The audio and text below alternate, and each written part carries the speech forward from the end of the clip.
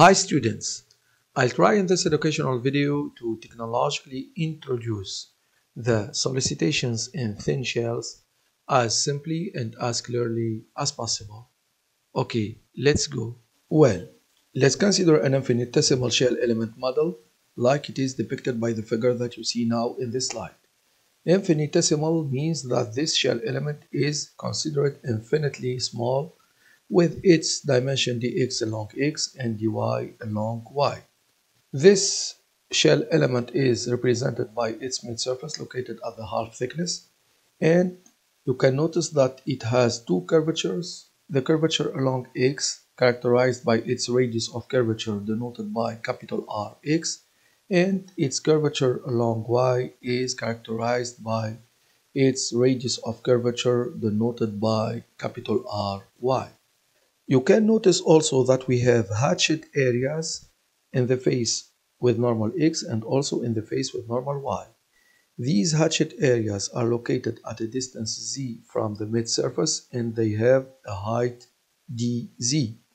For the hatchet area in the face with the normal x, we have a tensile stress denoted by sigma x applied normally to this hatchet area, and we have a shear stress denoted by tau xy applied at the plane of this hatchet area and directed toward the y direction. We have also another shear stress denoted by tau xz applied at the plane of the hatchet area and directed toward the z direction. Similarly, for the other hatchet area in the face with normal y, we have a tensile stress denoted by sigma y applied normally to the hatchet area, and we have a shear stress denoted by tau yx applied at the plane of the hatchet area and directed toward the x direction, and we have another shear stress denoted by tau yz applied at the plane of the hatchet area and directed toward the z direction.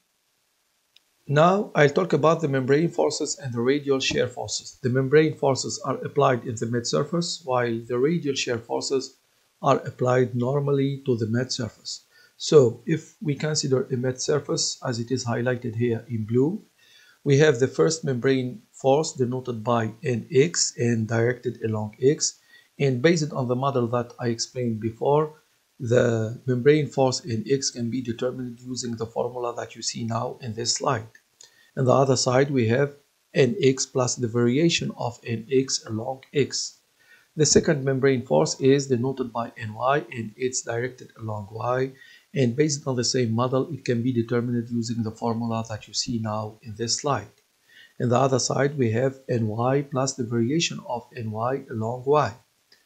And we have a twisting membrane force denoted by Nxy, and it's determined based on the same model using the formula that you see now in this slide. On the other side, we have Nxy plus the variation of Nxy along x. And we have a second twisting membrane force denoted by Nyx, and it's obtained based always on the same model using the formula that you see now in this slide. And in the other side, we have Nyx plus the variation of Nyx along y. This is for the membrane forces. For the radial shear forces, we have the first one, Qx.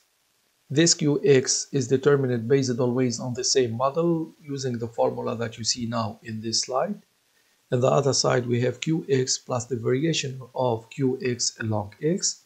And we have the second radial shear force denoted by Qi, and Qi is determined based on the same model using the formula that you see now in this slide. And in the other side, we have Qi plus the variation of Qy along y. Now I'll talk about the bending moments and the twisting moments applied on the considered infinitesimal shell element.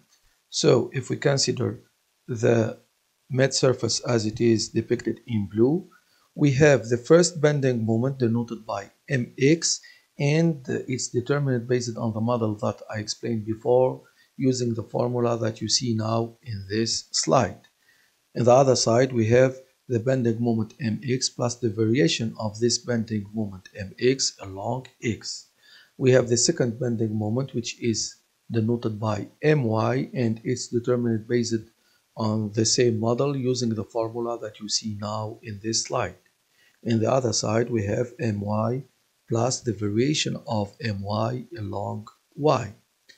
And we have the twisting moments, which are mxy, and this mxy is determined based always on the same model using the formula that you see now in this slide. And here mxy is equal to myx, and we will talk about myx later. And in the other side, we have mxy plus the variation of mxy along x. We have also the myx, the second twisting moments, which we say that it's equal to mxy. And if we consider this myx in this side, in the other side we have myx plus the variation of myx along y. The question here, why the twisting moment mxy should be equal to the twisting moment myx? The answer is simply because the shear stress tau xy should be equal to the shear stress tau yx in the stress state. And also here, the twisting curvature xy is the same as the twisting curvature yx. So the radius of the twisting curvature rxy is the same for the calculation of mxy and for the calculation of myx. This educational video takes end. Please, if you have any questions, remarks, or suggestions, please mention it in the comments. Thank you very much for your attention.